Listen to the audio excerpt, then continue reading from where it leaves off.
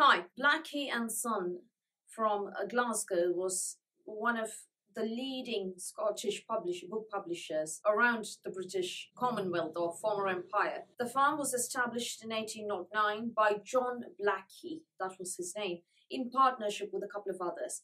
In 1819, they began printing their own books. In 1830, they moved to Glasgow. In 1831, the partnership changed, and it was Blackie and Son. His three sons, joined him. Walter, who was the scholar, he knew all the Latin and everything. John Jr., who was the Lord Provost of Glasgow, and Robert Blackie, who was a patron of the arts. So that was Blackie and Son. Now, initially, Blackie sold subscription books, books by subscription. They were subscription booksellers to educational giants of the time. And then they had religious texts and reference books. And then they had single volume publications and educational books and moved to children's books. It was Blackie who published authors including Angela Brazil, G.A. Henty, George MacDonald, and so on. We'll talk about all those authors eventually on this channel. With the Education Act of 1870, passed in the UK, education became accessible to everybody. And Blackie and Co., this is why I'm saying that everybody who has had ancestors who lived in the British Commonwealth would have heard of Blackie. Blackie was the leading textbook publisher for the major part of the British Commonwealth for a very, very long time. My mum had Blackie textbooks for her primary school days. I will do a separate video about, textbooks, vintage textbooks, and some of those were utterly delightful, particularly the English textbooks. In 1890, it became a public limited firm. During World War II, they manufactured 25-pound shells and aircraft radiators in their facilities. So from those small beginnings in Scotland, Blackie and Son grew to have offices in Charing Cross in London, Edinburgh and Glasgow, Scotland, as well as India and Canada. You find the addresses given there. Blackie and Son India Limited, Warwick House, Fort Street, Bombay. Blackie and Son Limited, Old Bailey, London.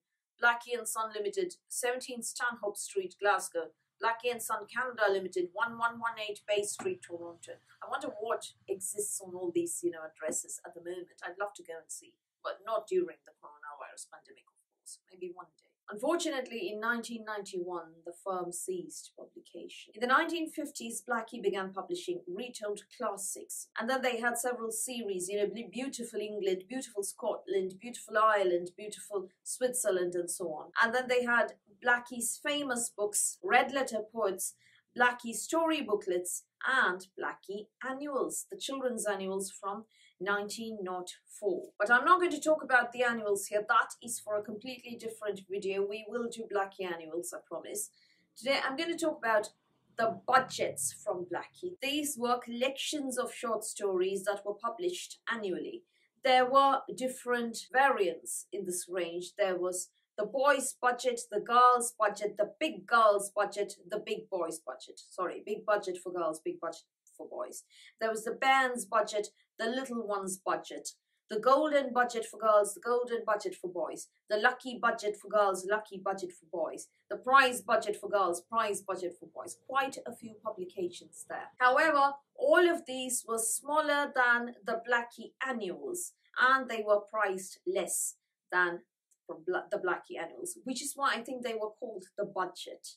But don't quote me on that. Not much is known about these books. I'm sorry, this is all that I was able to find. Agnes C. Blackie, a descendant, has written a history of the firm. Unfortunately, I've been unable to get my hands on a copy of this book, so yeah, this is the most that I do know. Now, the Blackie books were known mainly for stunning designs. This is because Talwyn Morris was an artistic director from 1892 to 1911, and he brought in, this was Art Nouveau at its finest. And the Blackie brothers, the sons, were patrons of the arts, all of them. Walter Blackie commissioned Charles Rennie Mackintosh to design Hill House for him in 1910. And the motto of the firm was Lucem Libris Disseminamus. I'm pretty sure butchering the pronunciation. I haven't learned Latin, people. It means books are the instruments of enlightenment. I can completely get behind that motto. So Blackie books are known for their colourful designs, stunning illustrations, because and these are no exception. Again, they have colourful covers that extend to the back. Look at that. That is the full cover illustration. It's not just this part. Even on the spine, the picture sort of extends there to the back. And inside, the print is large. The layout is, you wouldn't mind reading this, unlike the drab, boring double columns of, the dull double columns of, say, Chatterbox, which was a famous annual of the time. We'll talk about Chatterbox another time. And then there were the illustrations to go with it, both monochrome and multichrome. So let's talk about each of these budgets. What I do know is what I can infer from the copies that I have and from the gift inscriptions within these. So as I told you, these are short story collections. Some of them had poems in them as well. One such collection is the band's budget, obviously targeted at younger children, both boys and girls, and that is the front cover.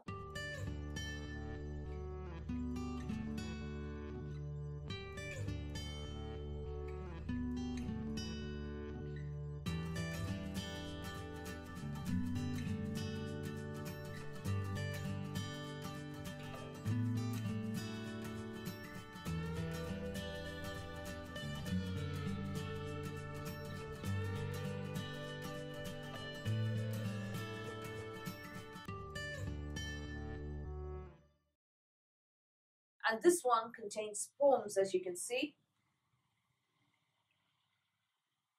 as well as stories.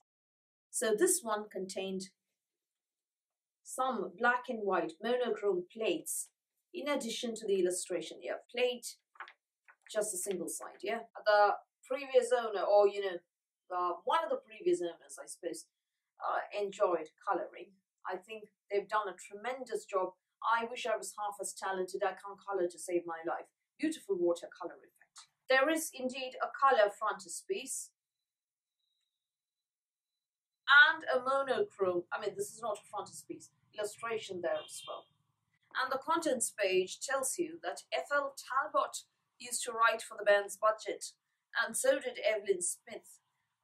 Ethel Talbot is an author about whom I will be talking, very shortly on this channel, so stay tuned for that. Very prolific writer. I think she wrote more than 84 books for I wouldn't say children as such, maybe young adults. So the band's budget had 144 pages. And then we have the Lucky Girls budget. Obviously, the band's budget, the Lucky Girls budget, and the next one that I'm going to talk about, they're more compact than the regular budgets. And this is, according to the gift inscription, dated to 1929 or thereabouts.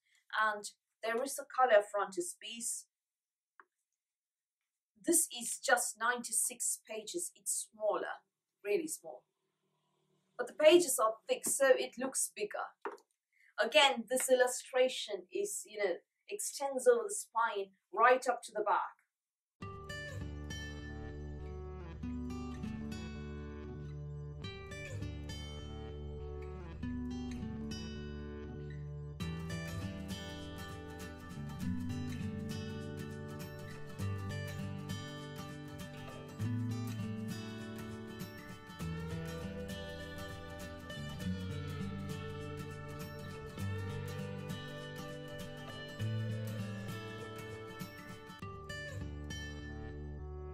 There are none of those gorgeous end papers that characterize the Blackie Children's Annual. And from the contents page, I find that Evelyn Smith and W.K. Holmes wrote for them as well.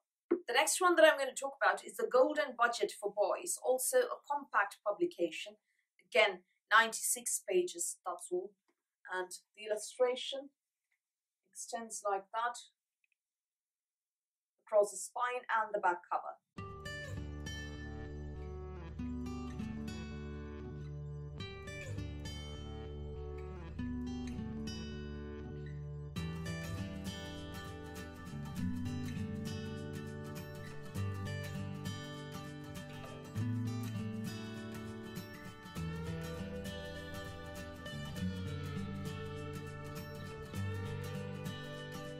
From the gift inscription, the prize inscription rather. A lot of these were given as prizes, particularly for Sunday schools, and the one that I have was given as a prize at the St. James Sunday School's Derby in 1930 to Stanley Flack. Well, if a descendant is watching, I paid good money for this. There is even the price tag left. Sorry. There was, of course, a coloured frontispiece and the monochrome illustrations as well. And from the contents page, Geoffrey Hamilton has written for the Geoffrey Hamilton, famous boys author. I'll talk about him on this channel shortly, I promise. And the stories, obviously quite different from the girls' stories. There are, war stories, army stories, and of course school stories and adventure stories. But, lots of war and army, armed forces and air force and so on, flying squadrons, typical of the time. This was 1930. There was no war on at the time. Yeah, flying squadron nevertheless. Possibly due to the influence of a certain Captain W.E. Johns and his Biggles, dare we say? Yeah, we'll find out more about Biggles another time. Now we come to the girls' budget. Now this one is an early copy. There's no publication date. The inscription says this is September 1925, which makes you think that this wasn't a Christmas annual. With love from Bobby, September 24th, 1925. I'm pretty sure that they didn't have Christmas annuals in September. I mean, there was no Christmas in July back in 1925. It wasn't so commercialized back then. And because this was early, the illustration ends here with the spine. There is no illustration on the back cover. Now, surprisingly, possibly because this was an early copy, no end paper, obviously, the frontispiece is actually monochrome. Very, very, very surprising.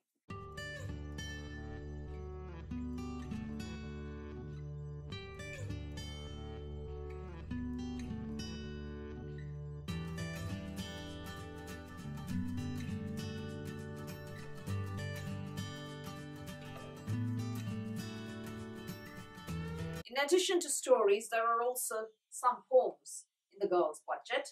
The stories in the girls' budget are longer than the lucky girls' budget or the golden budget. Those are more compact. It is the girls' budget and the boys' budget that are this size. These are 128 page, that is the early one, and 160 pages, that is the next two that I have. From the prize inscriptions, the gift inscriptions, I've got 1925 and 1931 here. However, after the 1925 one, there is a coloured frontispiece. There is also a black and white frontispiece. Yes, so black and white and colour there. Now this, on the other hand, was possibly a Christmas publication because it was gifted for Christmas 1931 at the St. Cuthbert Parish Church Sunday School to Winnie Carhart. Earhart? It says C. That's definitely not an E, because the C is printed in the same way, written in the same way as a C for Christmas. Or maybe the vicar needed better handwriting. And in the 1931 copy, the illustration extends across the spine to the back cover. That is gorgeous. As also the third copy of the girls' budget that I have.